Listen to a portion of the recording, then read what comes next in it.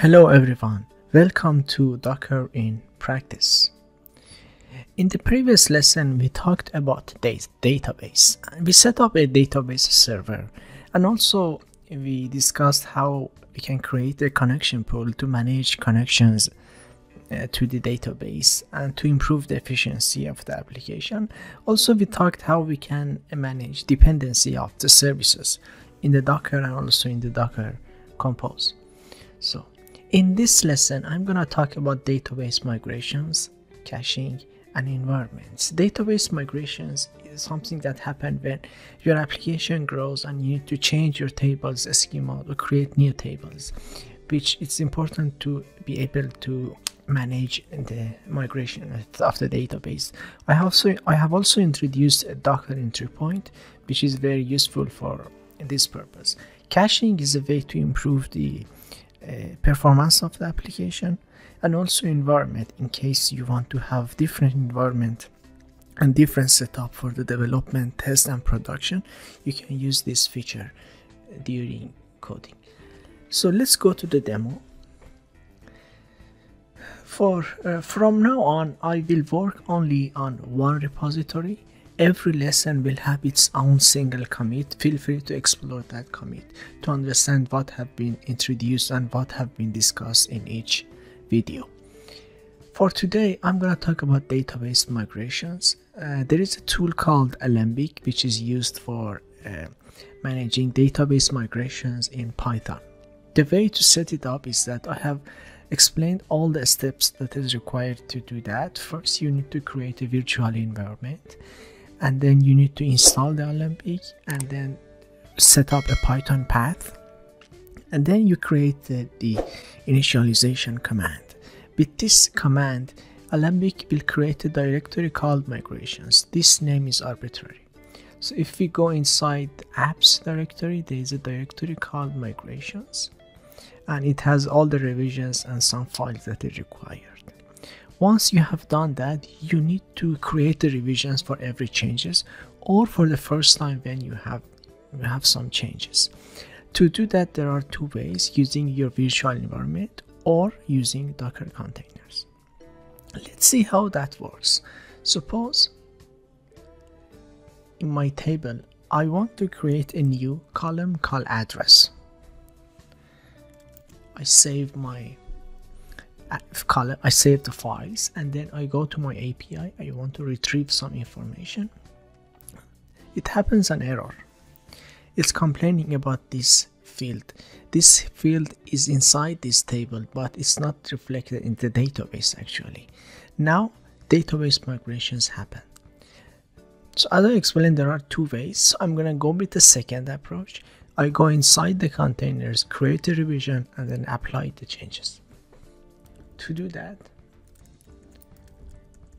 make sure that both database and auth service are up and running. As we see, DB is up and running, and then auth service is also up and running.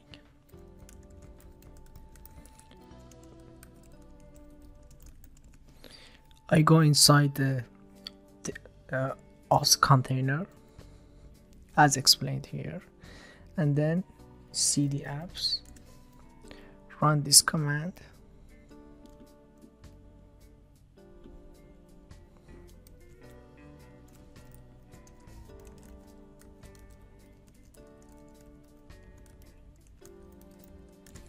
I create this new column. As we see, new column is created because I have value mounted the content. If you go inside the migration and inside the version, you see that this column is created here because this is the changes there. And once I have done that, I have to apply the changes. Through this command, we see that the new column is created. Now let's see if our API issue is fixed or no. Yes, we see it's fixed and address is null by default. Suppose you want to create a new sign up a new user. You can set the address now. Let's change this. Test 6. I create a new user with the username of test 6. And this time I set the address here. And then I make use this API to create that user. And when I retrieve this user, I see that address is here. And this is how you can manage database migrations. For example, in the future, you want to remove a column, add new columns, you can simply use this feature. And then in order to handle the production usage, I have introduced a file called docker-entrypoint. In this entry point, it is used for the situations when you need to run many commands before starting your container. First, here I do migrate my database, all the revisions that have been created to be applied to the database of my database, and then I run that command to bring up my service. And this entry point is in my auth.docker file. I have added this entry point here, so every time to bring up this service, this script will be run, and in this script I manage my database and all the required steps to bring up my service. This was the database migrations.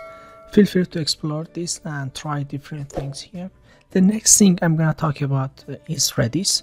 Redis is an in-memory caching tool to improve the performance of the applications. Applications use caching to store objects. Once they retrieve data from database, they wrap it around an object and they store that object in a caching for the fastest retrieval and to improve the performance of the application. To see that, I have created a new service here called Redis and all the required field for that service. And then in the main.py file, I have set up this, I have written this function to set up the Redis connection pool for us. To use the Redis, simply use this variable inside this app and then make the required calls to the Redis per your need. The next thing I'm going to cover is about environments. To handle different environments, most probably you want to separate your test environment from the development and from deployment. To handle that, I have added a file called .env. In this file, you can have many variables as you want, but the main one is tag. So I have defined a tag here, a variable called tag, and in my Docker Compose file, I use this tag. Whenever you change that tag, Docker understands that the name of the image is changed, and if the image doesn't exist, it will automatically rebuild that image for us. So this is how you can handle different environments for the testing purposes and development purposes. Let's review what we talked so far. So I introduced a library called Alembic to manage database migrations, docker-entrypoint to run a few commands before starting up the containers, for example, to manage database migrations. I created a new service called Redis for the caching purposes to improve the performance of the app, and also environments. You can have different environments for different situations based on the variables that you defined in your environment file.